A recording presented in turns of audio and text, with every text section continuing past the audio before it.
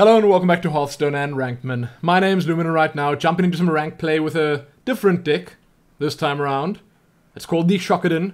The Legend Paladin Shockadin, or Paladin Legend Shockadin, or Shockadin Paladin Legend. I don't know. It's got those three words in the title.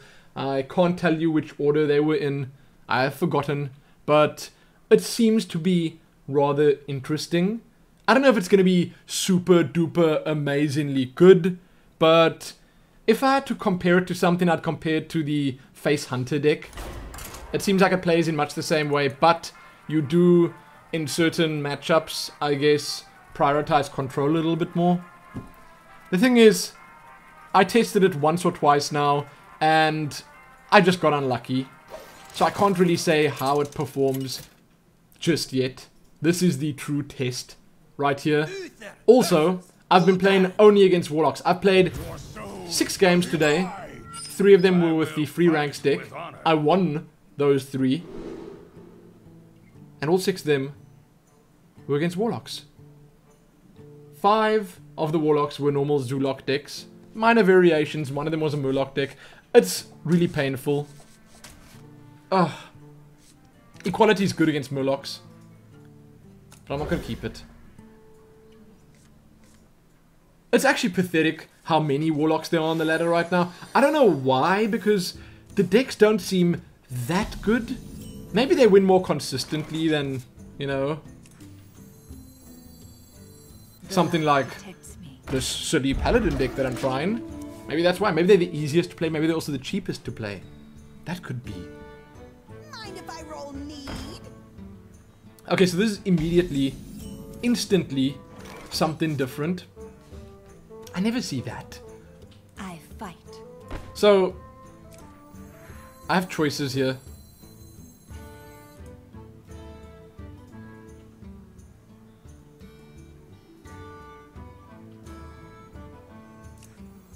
Huh. I can Noble Sacrifice and Reinforce, but I don't think I should use the coin. So I'll just Reinforce.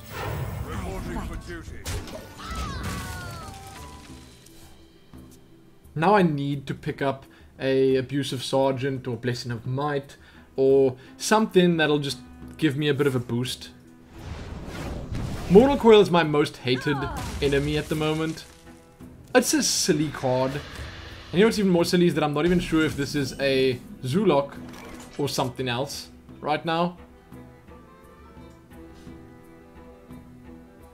I think it's something else.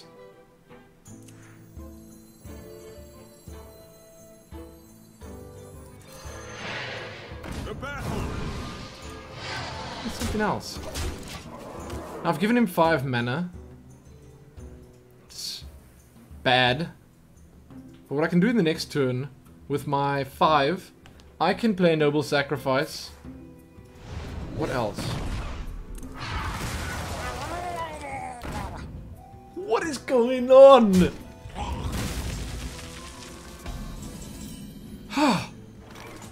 Now I've got 2 equalities. How is that going to help?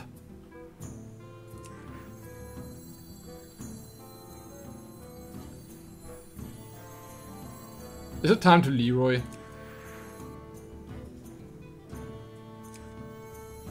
wonder. Thumbs up. Let's do this. So I'm gonna say there's just no good play there. Nothing I can do to make this really work.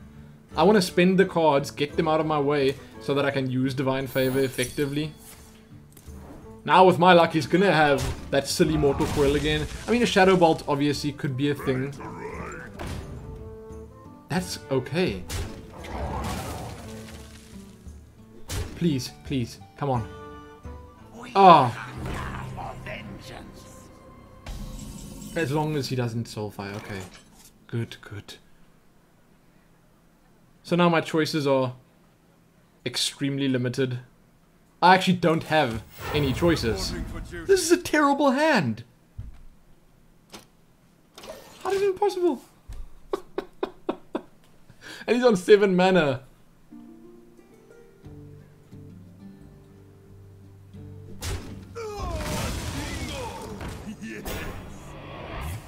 I'm more confused than I've ever been right now. Why do you call Don't know what's going on with his deck. If I pick up a Consecration soon, I'll be happy.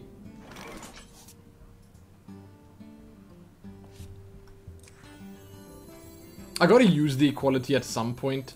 And I guess, you know, what better time than now. justice?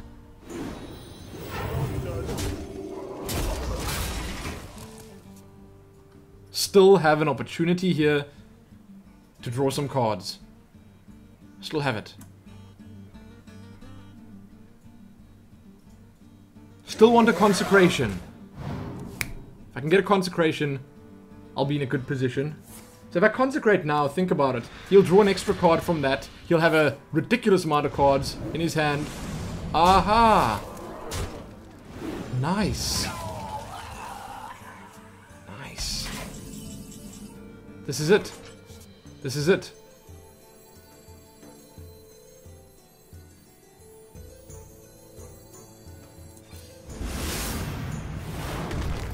For justice.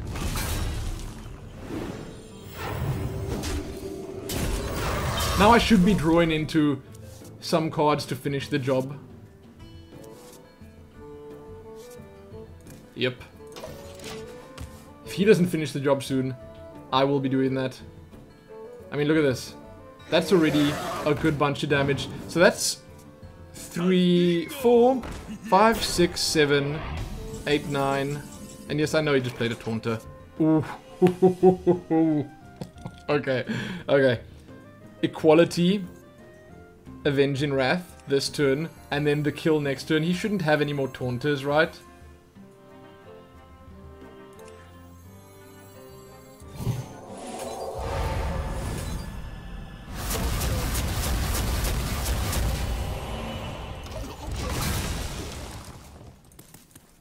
No, I'm not even sure what this is, but the dude is rank 7, so it's obviously a good deck against something.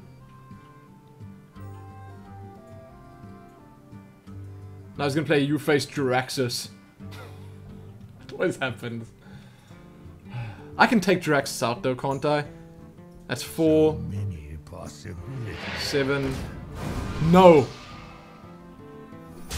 I was about to say, you are not gonna deal 19 damage in one turn. You are not!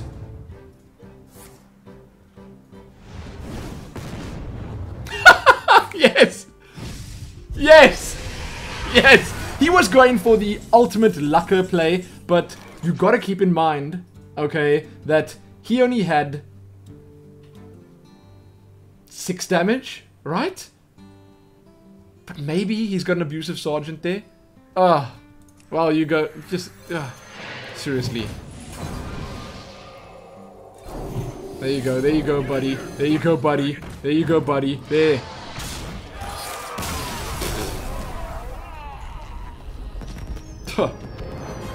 So, I'm gonna leave this at only one game in this video because I want to actually go into the collection manager to just talk about the cards in this deck for a moment.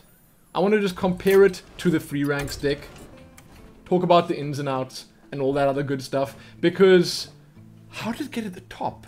It's a little different in the way that it plays, and I don't know if I like it. It seems to work, it really does, but it seems to be stronger against everything except Zoo. I don't know. So, there are the obvious combos here. The Chargers, along with the Blessings of Might, Abusive Sergeant.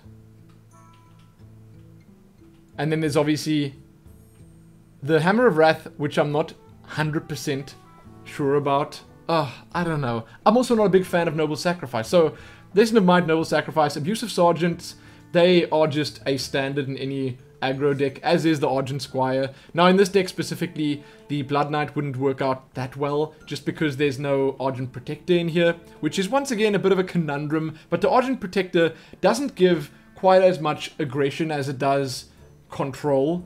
You know, you can control the board with an Argent Protector, you can't really rush someone down. Again, the one Elven Archer. Lepinomes are great. The Worgen Infiltrators, I think for the most part, they're just there to take out pests such as Knife Jugglers, fairy dragons, all the 2 health minions that just irritate you to no end. They're also good for just lining up the kill shots. Again, combined with blessings and sergeants. Kinda cool. Bluegill warriors. They're good. They're good for aggro. Divine Favor sucks if you pick it up at the wrong time. Always. They're great. The Arcane Golems work well all the time. True Silver Champion's just good.